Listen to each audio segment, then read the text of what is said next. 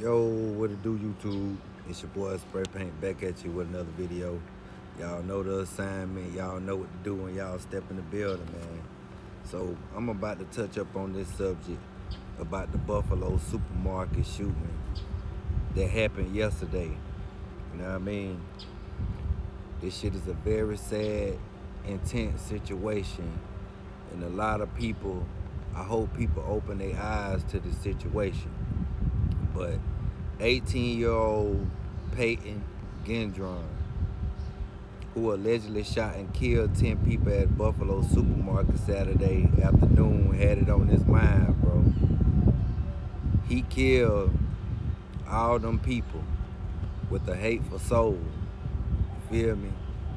Like, this shit is a sad situation. He drove 3.5 hours to Buffalo, New York, to a black supermarket where the black community goes and do their shopping, and you go over there and just kill all these people with no remorse.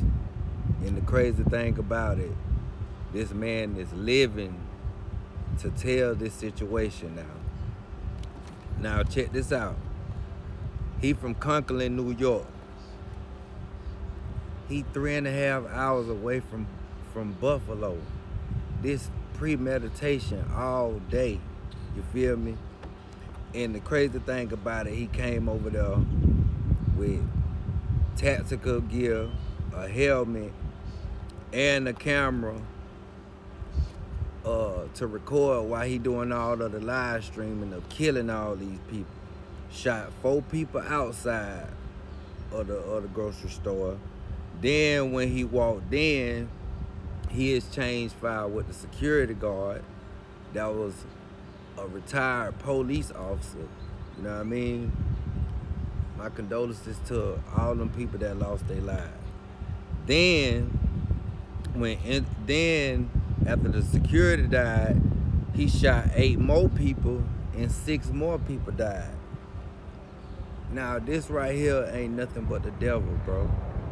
And it's clearly to see that it's a white man's world, because that would have been a black man. He wouldn't have been able to tell anybody that story if he killed all those people, man. And I sat there and I observed Buddy while he was in the courtroom. He didn't even want to be read none of his rights or none of that shit. He was cool with whatever they bringing his way. It's making him feel like that's a badge of honor for the shit that he did. You know what I mean? And the crazy thing about it, they need to let that motherfucker be in population amongst the motherfucking lion, tigers, and bears. They don't need to have him in protected custody. You feel me? And y'all know why I'm saying this shit. Somebody need to push up on that boy. Straight up.